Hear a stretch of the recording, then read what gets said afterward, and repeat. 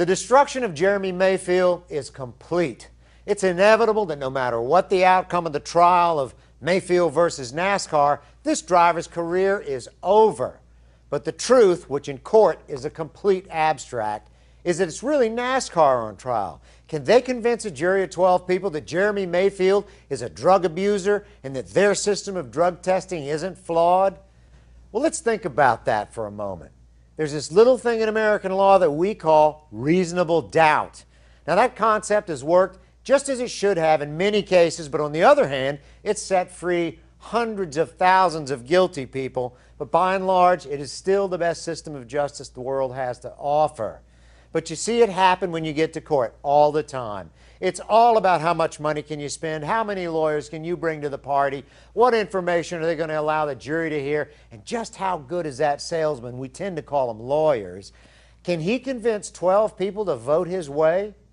Well, in the curious case of Jeremy Mayfield, a little poetic license of a movie title, a lot is at stake. Mayfield's already trashed, whether he's guilty or not. It's NASCAR who's got the most to lose here. A lot of people out there don't like what NASCAR looks like right now. They perceive the sanctioning body as having abandoned the little guy, a bully, a giant, but still a private corporation that settles cases as a matter of course. You know, the cost of doing business. But this time they've staked a lot on what happens with Mayfield. NASCAR says he's a drug abuser based on a drug test that came up positive. What they don't say is that initial drug tests come up positive in a large number of cases, and that's why they tend to have two samples. The problem is that when that first test is positive, they got to back it up with two additional tests. Now, under the federal guidelines, those confirmations should be two separate labs that are independent. NASCAR doesn't do that. They use the same lab. As big a player as NASCAR is, they use one lab. Their response to this? We're a private company. We don't have to adhere to the federal guidelines. How convenient. They come across to many people as arrogant, playing judge and jury under the guise of safety. Mayfield claims he's never ingested methamphetamines. All right, he does say that he takes Adderall for ADHD and another drug for allergies, as do a number of very nervous drivers right now. He further states that NASCAR provides the drivers with no list of banned substances, no truly independent testing of the results for tests, and that he had no access to the sample he was entitled to have tested himself. What was the judge's response? There's a high likelihood the test was flawed, and the judge has granted a temporary injunction allowing Mayfield to race. But NASCAR's Brian France says he has irrefutable evidence to prove Mayfield's guilt. Irrefutable. I wonder which part of the term reasonable doubt France has missed. He better hope it's irrefutable, or he can outlawyer Mayfield. Because if NASCAR loses, and they can, O.J. Simpson's so-called dream team of lawyers is going to look like Spanky in our gang compared to the battery of counselors who are going to line up to sue NASCAR on Mayfield's behalf. Nobody's going to win here, ladies and gentlemen, but you can bet your life somebody's going to lose, and they're going to lose big. The Jeremy Mayfield saga. We got a lot of stuff going on there. The court's now back in court. NASCAR is now trying to repeal the decision that the judge made. Talk about that a little bit, because Mayfield looks to have the upper hand here. He looks to have the upper hand, but he doesn't have the money to have the upper hand, and the deal is NASCAR does.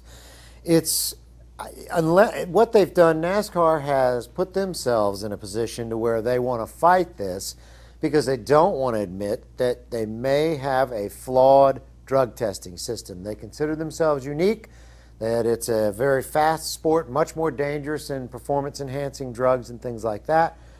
But short of, I mean, the judge, when you go into a situation like this, a judge can look at this, a smart judge, and say, you know what? You've got one guy over here that you have destroyed his career. No matter what happens, he's destroyed now. And you've got the 12 disciples. You've got a huge battery of lawyers on your side. And you intend to beat him to death. But your system may be flawed. You didn't send those samples off to two separate labs.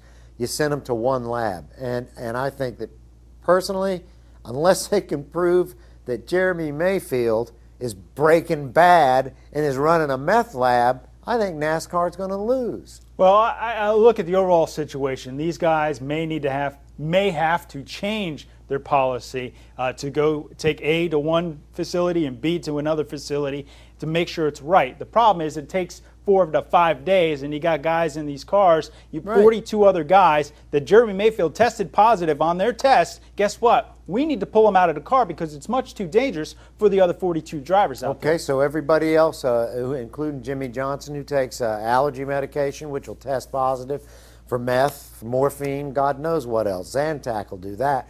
Every driver out there has to worry about an instant test, because if they pull them out of the car, and here's a scenario for you, Tony Stewart's leading the points. He tests positive for anything that they call a banned substance. I've yet to see a list, by the way.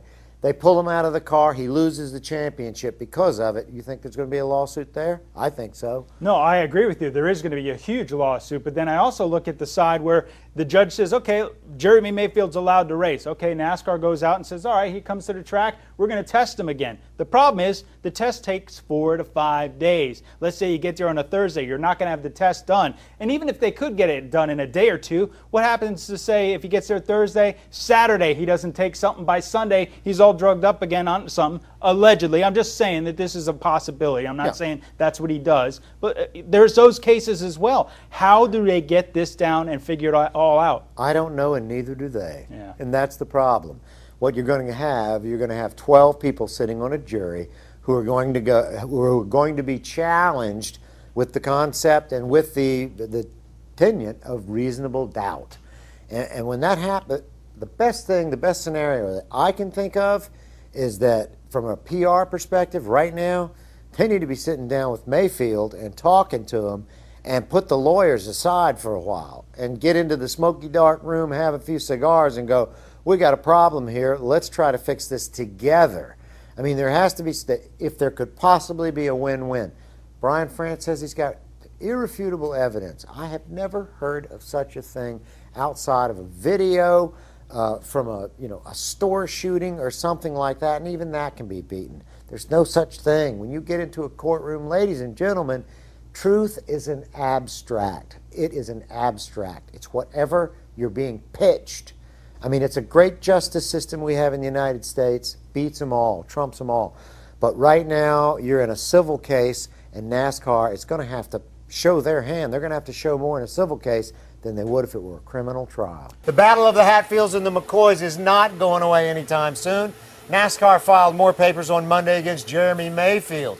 Mayfield responded by producing his own lab test results performed by LabCorp, a top national medical testing company.